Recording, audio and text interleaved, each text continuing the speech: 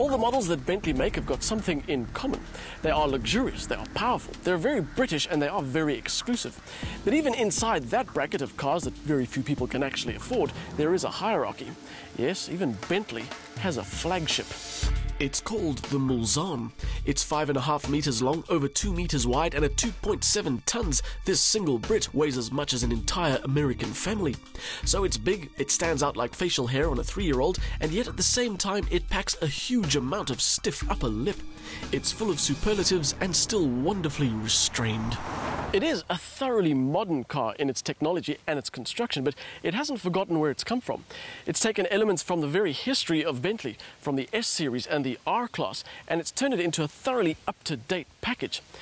This car doesn't so much announce your arrival at the front door as it does make your presence felt at the entire venue. It is, of course, handmade. Not just hand-assembled, mind you, but handmade, like the panel that forms the D-pillar at the back of the car. 2 craftsmen shape and form molten aluminium by eye until it's exactly right. Then they attach it to the rest of the car by a brazing process using brass, because no other metal will allow them to get the seamless finish that's required. It's an intensive attention to detail that permeates the whole car, and it's a large part of the reason why it can command the price it does. You know that expression, time is money? I think Bentley might have invented it.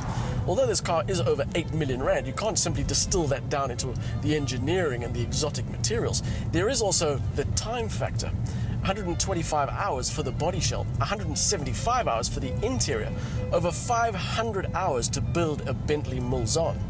To put that in perspective, in the 15 hours it takes to make this steering wheel, 15 BMW 3 Series will pop off the production line. And then all be sold for less than you'd pay for one of these. In terms of what one company can do in their efforts to create one of the world's most exclusive automobiles, the Mulsanne is a supreme example, which of course means nothing if it's horrible to drive. Well, it's got selectable driving modes, an air suspension, and a 6 3/4 litre twin-turbo V8. So no, it's not horrible. What it is, though, is surprising, because even though it's got over 1,000 Newton meters going through the rear wheels, it's just not brutal. But it is relentless, and it will get up to some serious speed.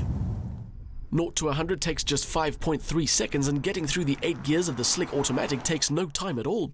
Although we didn't get a chance to really stretch its legs, we met a man who had. His name is Wing Commander Andy Green, and if you haven't heard of him, don't worry, neither had we.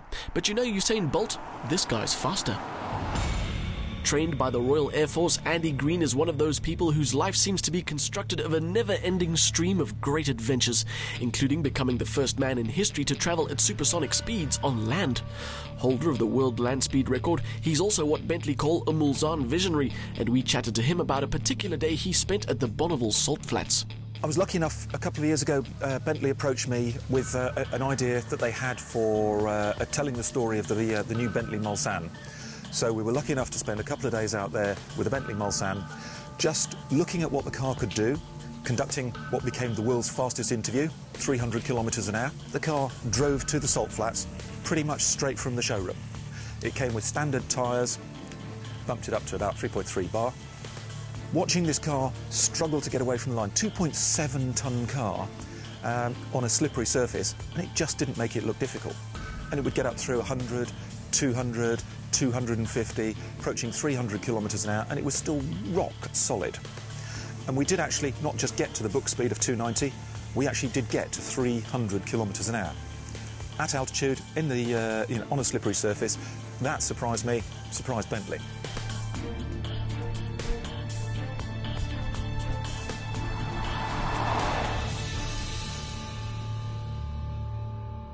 The best thing about this car?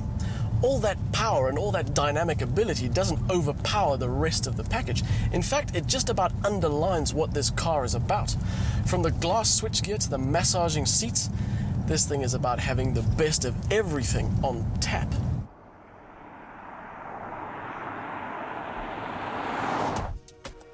Not to mention in intense detail.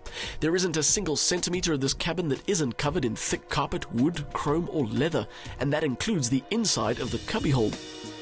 The design can appear a little classic with a vertical center stack and an orgy of buttons, but even so, it never lacks class or comfort.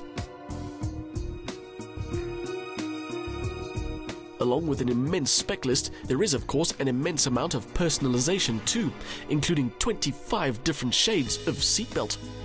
Our test car was generously kitted out, with the total bill for the optional extras coming to about the same as you'd pay for an Audi R8.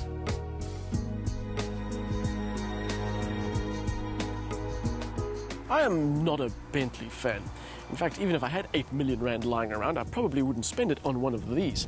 But after driving it for a while, I've come to realize that no Bentley is just the sum of its parts. And the Mulsanne in particular is about class, and about heritage, and about the best experiences in an extraordinary package.